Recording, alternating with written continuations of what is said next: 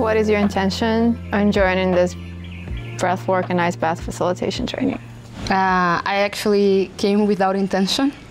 I met Alex and I was driven to go to the unknown and just come for the experience. I had an amazing 2-minute experience in the ice and I just wanted to keep on going. I don't know why, I was just wanted to try it out. What about you? I think I was in a part of my life where I tried to figure out what's next for me. And breathwork was very intriguing.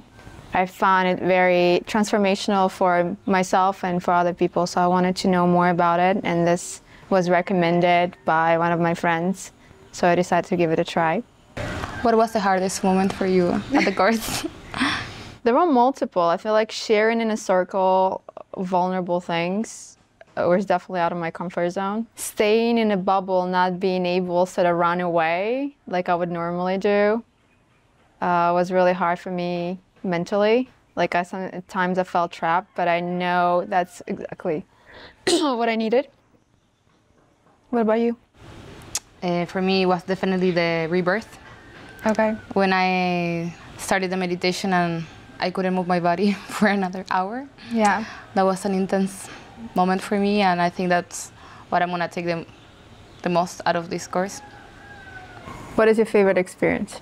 I think the 10-minute ice bath. I knew it. I loved it. It was amazing, and afterwards I literally felt so high, and everybody was coming to help me, and I was like, just let me be. And yeah, the sharings every time we were connecting with each other was really nice. What about you? I think, yeah, similarly, my favorite part was sharings. Definitely feel more connected with people and hearing the beautiful stories and being touched by the beautiful stories. See myself in everyone, feeling a sense of community. Yeah, the same. Yeah, but yeah, rebirthing was really powerful for me. I think that was quite transformative, the breathwork itself. So I'm excited to do more of that.